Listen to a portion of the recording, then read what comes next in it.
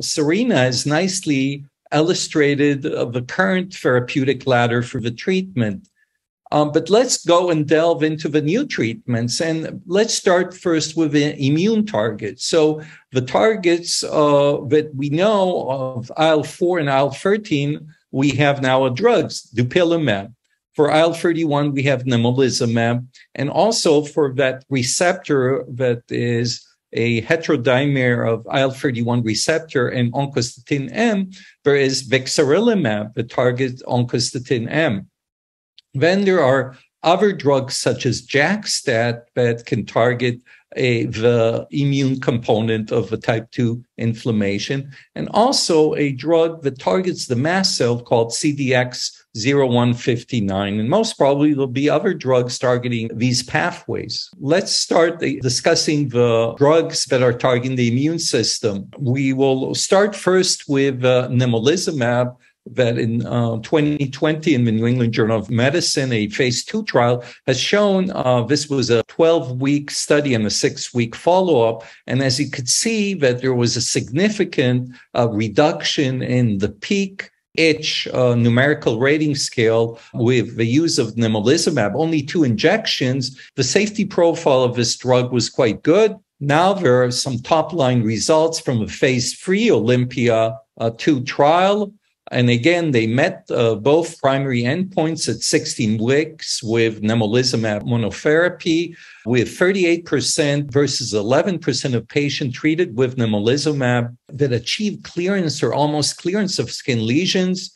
And in terms of the itch, 56% versus 21% on nemolizumab versus placebo achieved more than 4-point reduction in itch for peak pruritus numerical rating scale. Very robust results. In terms of the safety profile of IL-31, it has a very good safety profile. There were some issues with gastrointestinal musculoskeletal pain. Let's go now into the next drug, dupilumab. And dupilumab actually is the first drug to be approved by the FDA just recently in September 28, for the purpose of prurigo nodularis. And there are 2 phase 3 trials, PRIME 2 and PRIME.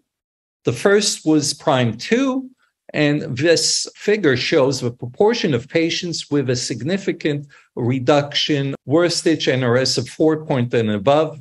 By the way, 4-point improvement is a significant and meaningful clinical reduction. And what you could see here in the primary endpoint, 37% with dupilumab versus 22% in the placebo. And the secondary endpoint was in week 24, 57%, more than 57% versus 19.5% in the placebo achieved a significant itch reduction. Also very robust changes in the fibrosis. The investigator global assessment of 0 or 1 was achieved in 45% versus 16% in week 24. What about the PRIME? Again, in this study, the primary endpoint was longer, week 24, and again, very robust effect on itch, 60% versus 18% in the placebo. And in terms of lesions,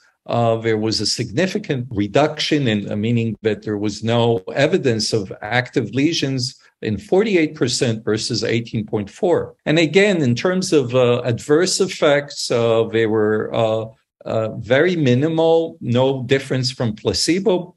Of interest, the conjunctivitis that we are seeing a lot in atopic eczema was not noted.